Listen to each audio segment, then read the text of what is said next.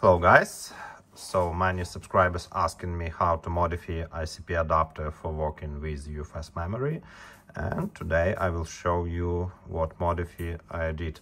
So first of all, there are 3 steps for modify. So first of all, you solder this switcher. Here I'm cleaned mask from board and soldered this pin to ground. Then here in parallel 2 resistors 330 ohms, and this side of switcher soldered to ground.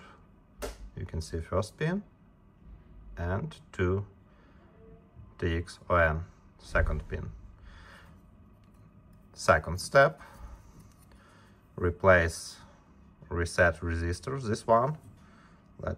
Let me focus. I will show also with video scope with 47 ohms resistor. And third step, remove, let me 1 2 3, it's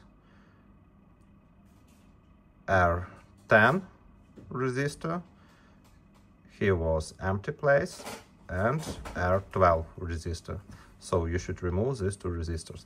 Now let's move to video scope and I will show you with zoom all this. So once again, here cleaned mask, soldered to GND, in parallel here 2 resistors 330 ohms.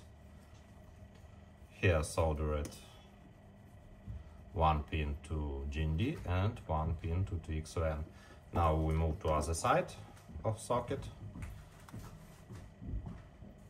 and this one resistor you should replace with 47 ohms, and then remove this resistor and this one. So that's all guys, try to use it. Hope this video will be helpful for you.